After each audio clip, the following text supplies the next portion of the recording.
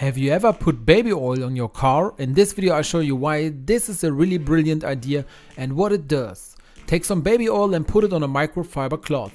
A small amount is enough. And now you can go over the trim and plastic parts of your car, because they don't look so good after a while. To do this, simply rub the baby oil over the trim and plastic parts of the car. And then you can immediately see that it shines a lot more and looks nicer again. But these are not the only things you can do with it. I'll show you another possibility in a moment. Of course, the exterior trims are often exposed to the sun and therefore quickly lose their shine and radiance. They tend to be dull, and that's how you get them to look really nice again, as you can clearly see here with me. And of course this applies to all plastic parts, including the dashboard and the seat, as you can see here. Before, everything was a little scratched and it didn't look very nice anymore. And after I wiped it with the baby oil, you can see right away that this area looks much nicer than before. Here you can also see exactly where I wiped and where I did not.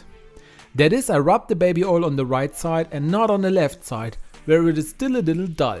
And so you can now rub the baby oil over all these surfaces and create a really nice care for the car, and it also looks much better.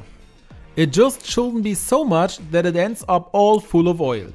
That is, when you run your fingers over it, you shouldn't have an oily trace on your fingers. So only use a small amount of baby oil. Try it on your car if you have plastic parts that don't look so nice anymore, or on your dashboard if you want everything to shine again. Would you also like to know why you should wipe your windscreen with shaving foam? Then be sure to watch the video I'm linking to you here. You would make me really happy if you click the like button and subscribe to my channel.